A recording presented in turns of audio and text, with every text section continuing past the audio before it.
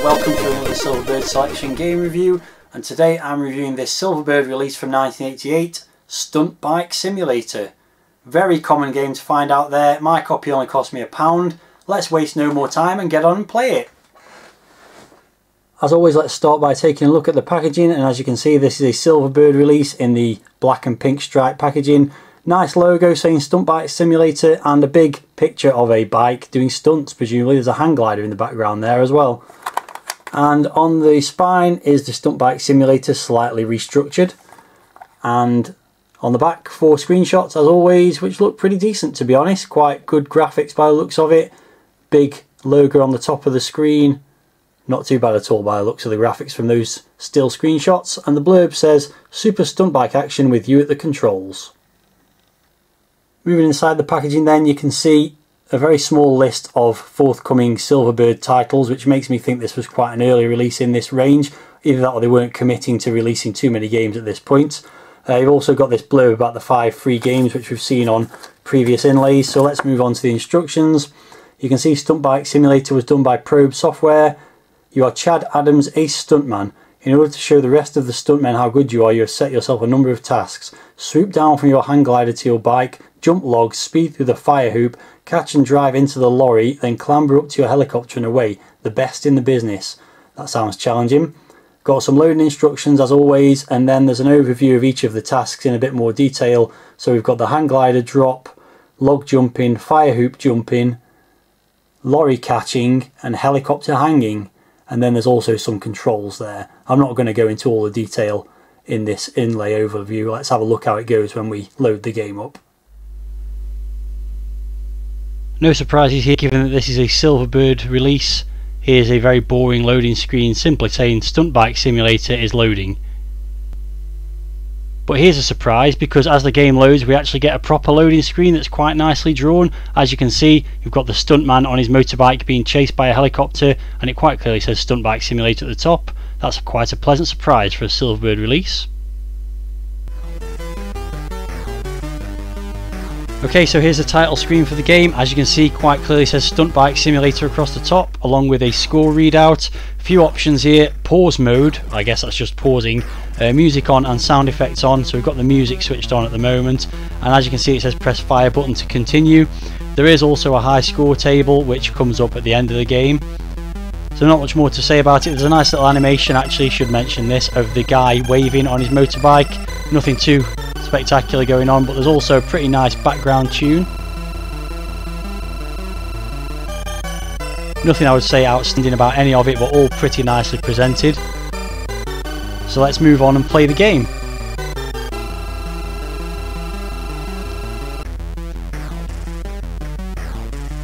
So the idea of the first level is to drive your motorbike, which has no rider on it, and capture this guy on the hang glider who's basically a stuntman. So you've got to navigate, try and avoid these cones. If you hit them they do slow you down, you lose some points. You can see the scores slowly trickling down, so you've got to try and catch up to him and get him to land on the bike as quickly as possible.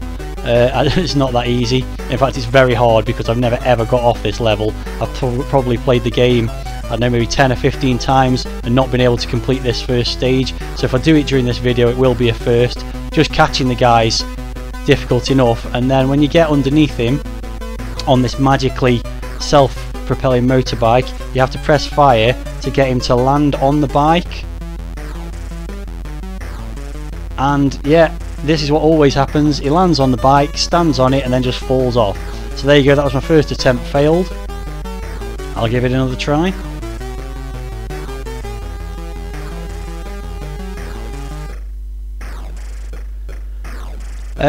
Graphically I think it's quite nice. You know, it's got some nice parallax scrolling with the road moving at a different speed to the background. The background is just a basic sort of desert scene. The animation on the bike's quite good. The animation on the guy on the hang glider is good as well. I've really got no complaints about the graphics. I think they're quite good. And the sound's pretty nice as well. The music, there is sound effects which we'll have a second go of the game with the sound effects on to see how they are. So let's try and get under him. Here we go, roughly in the right place again. And yeah, he's landed on the handlebars and fallen off, and I've failed again. So let's give it a third attempt. The animation on the game is fairly simple, you would say, but I still think it's quite effective. The sprites are well drawn. It's just impossible, it seems, from the number of attempts I've had and failed. We shall see. You never know, it might finally happen. I don't have a lot else to say about it. In terms of the controls, not too bad, you know. Right, here we go. We've got him level, so yeah, he's landed on the handlebars and fallen off again. And that's the end of the game. I didn't have what it takes to qualify for the next level. Better luck next time.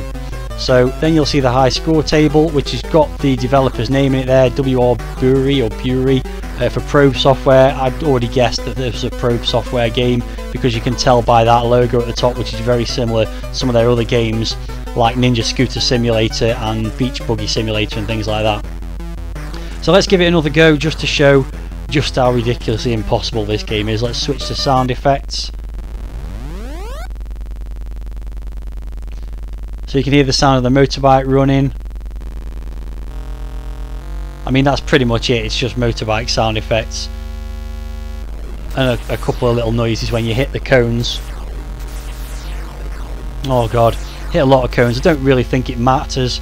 You do lose points and obviously it slows you down, but you can always reach the guy. But yeah, I just don't get it. I think you've got to be at a pixel perfect position for the bike. So here we go. No, he's landed on the bike again. It looked like a perfectly good place to land the bike. He stood on it, could have dropped down onto the seat. Didn't happen. Give it 2 more goes.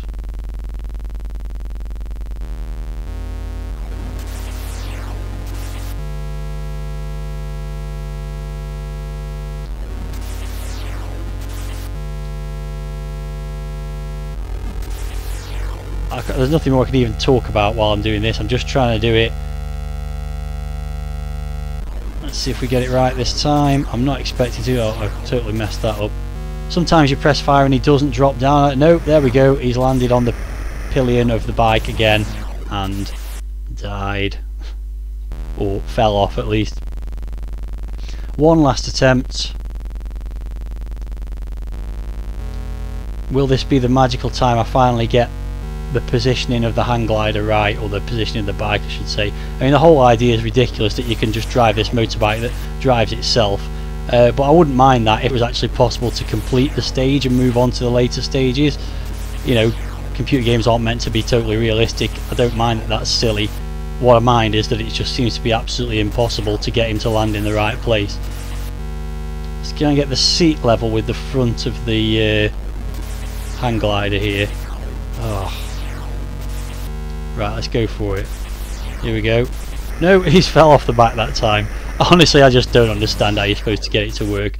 So I'm going to give up at that point. This is going to be a very short review, but that's all this game deserves in all honesty. So let's get on with the review scores, and I have to say for the most part they're quite good until we get to the obvious one that isn't going to be. So firstly, packaging I thought was pretty nice. One of the better Silverbird packagings from the earlier parts of that range.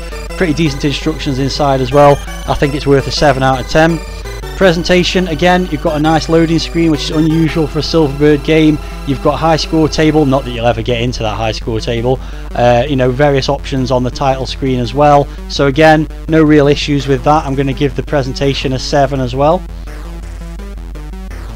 Graphics in game are pretty good as well, I think. You know, there's some nice animation on the motorbike and the hang glider. The background's okay, it's fairly static, except for the fact it scrolls past, of course, but it's fairly static and repetitive. The scrolling of the road's nice. There's a bit of parallax scrolling. Again, no issues with the graphics. Going to give them 7 out of 10 again. And the sound too, and the sound effects in game are not particularly good, but the music's pretty decent. So I'm going to give the sound 7 out of 10 as well. Not outstanding, but definitely better than average. So that's 7 out of 10 for everything, and then we get to playability, and well, it's pretty much non-existent. I think if you were able to get past the first stage, maybe there's a reasonably playable game in this, but it just seems to be totally impossible. Can't get past the first stage. I've had at least 10 or 15 attempts before I started recording this review, and I've just never been able to get close to doing it. So the later levels might be even harder, which would be ridiculous, or they might be easier, but since you can't get past this first level, the playability is virtually zero.